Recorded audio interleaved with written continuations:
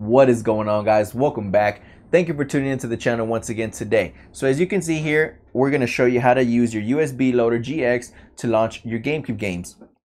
Now this is going to work in combination with Nintendont, so you do require that you have Nintendont already installed. If you don't, I will link a video down in the description below. Follow along with it and then come back to this video. Now this is great for us because USB loader GX already has built-in support for Nintendont, so all we have to do is make sure that a couple settings are ticked. So to get right into it, let's go into the settings right here, go into the loader settings, and then of course, as I said, there's just a few settings we got to make sure. So first things first, head over to the GameCube settings. Make sure your GameCube source is set to auto, your GameCube mode is set to Nintendont.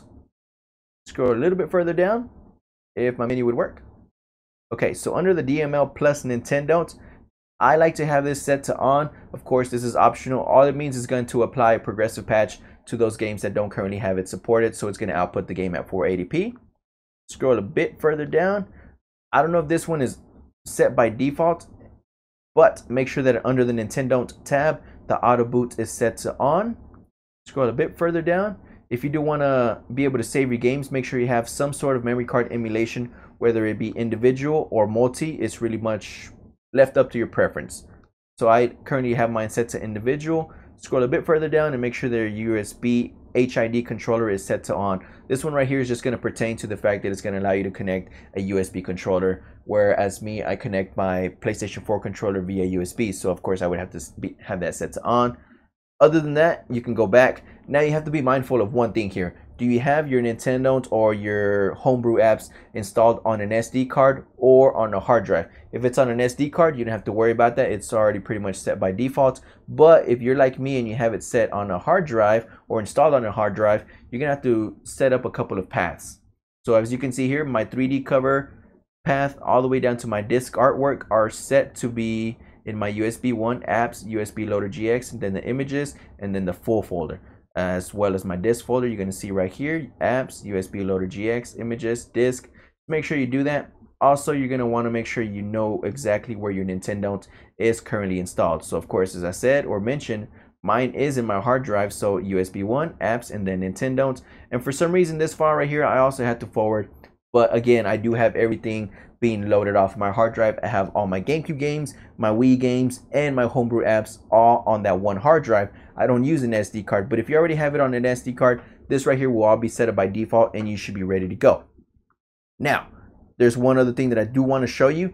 You may or may not see your GameCube games up here. All you really got to go do is go up into the setting right here, click on that, and make sure your GameCube games is ticked, and your Wii games, depending on which one you're using, or if you're just using both or either or. I believe by default, if it doesn't detect any games, it's gonna go ahead and select NAND channel. So you might see the homebrew channel, you might see any emulators that you currently have, or any other homebrew apps that you currently have that load up whenever you go into your homebrew channel. Click OK and you're good to go. For me, I'm just gonna hit cancel. Also, if you're not familiar with USB loader GX, I'm gonna show you right quick on how to download your box art. So you're gonna want to go up here to where it says display as list. And then right over here, of course, you're gonna have like a big question mark and everything's gonna be all white and stuff like that. Just click on that and then it's gonna prompt you for the cover download. Select which ones or which criteria that you want to actually download, whether it be custom banners, disc arts, just the 3D covers, flat covers, full covers, whichever ones you want. Go ahead and click OK.